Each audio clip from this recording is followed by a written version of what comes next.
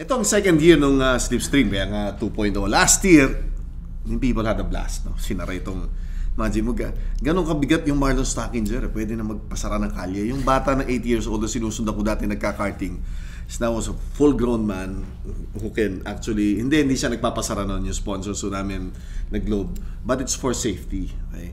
Bukas, kung last year nag-donut ka, anong gagawin mo dun sa sasakyan mo this year? Hopefully this year naman, obviously I'll do more donuts, but maybe I can do some figure of eights. So parang you can do like an infinity sign with the car. Oh, galing. So if it works, all okay. Obviously with safety and everything, we just have to make sure. But I think you're gonna see a lot of tire smoke and loud noise again as we did last year. Dapat dalhin ko nga pala yung ganun ko. Yung mga earplugs dyan, dapat i-ready nyo yan. And be here as early as, anong oras tayo kailangan nandito bukas? So tomorrow we will start from 11 to 5 p.m. It's gonna be basically an all-day event. So if you guys want to get there early, please do, because they close the roads. So you have to be there on time to be able to watch the show. Saka maganda yung experience sa kanila, no? O, maniwala kayo sa kaya. Learned a lot, no?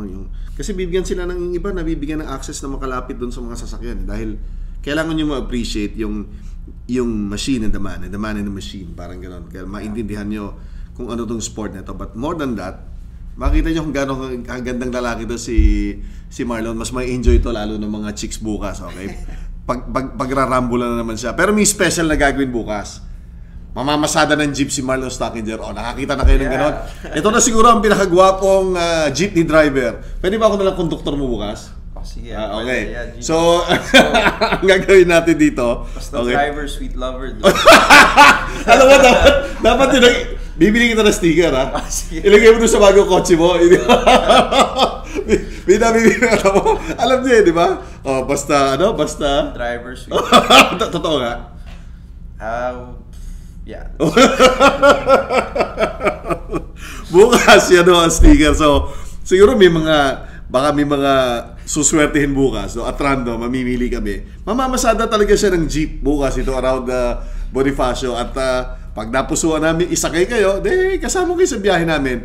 We'll roam around sa BGC at maramdaman nyo kung ano yung driving niya. Pero doon kita tatalo din. Tingnan natin in traffic kung sino mas magaling dumiskate sa ating dalawa. Forward to yung mga conversation natin na ganito. Kasi doon nakikita yung yung bata na talagang growing steadily to being the fine young man that you are. Ano ang talagang goal mo? Personally, di ba taon-taon naman yan eh. Has it changed, no? Ano talagang goal mo dito sa ginagawa mo to? I mean, the goal talaga is ever since to be, in F1.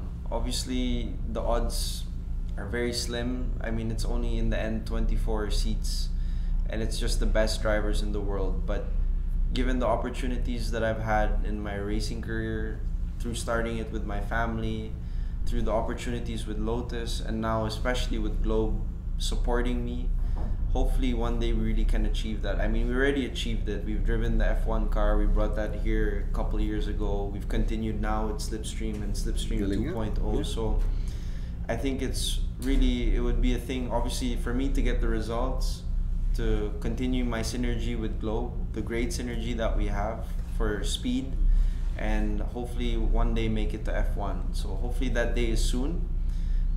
It's a process like anything, diba? So we'll get there for sure. So looking forward kami sa 2.0, and as I've said, always an honor para sa amin, and basta ang assurance sa iyo ng karamihan ng manonood sa atin, yung susunod sa US.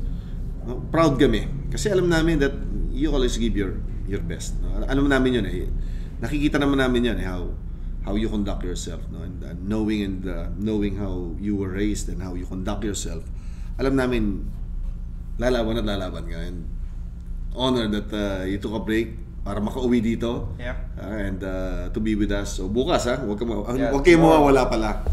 Yeah. Sige, imbitahin mo yung mga kasama natin. Yeah, I just want to invite lahat yung mga tao to the Globe Slipstream 2.0 event. It's on June 27th. It will be 11 to 5 p.m. an all-day event. It will be a lot of fun, a lot of noise, a lot of tire smoke, and I just want to say maraming salamat to Globe, of course, for supporting me in this event. and to all the support from all the fans and followers. Maraming salamat. Thank you guys.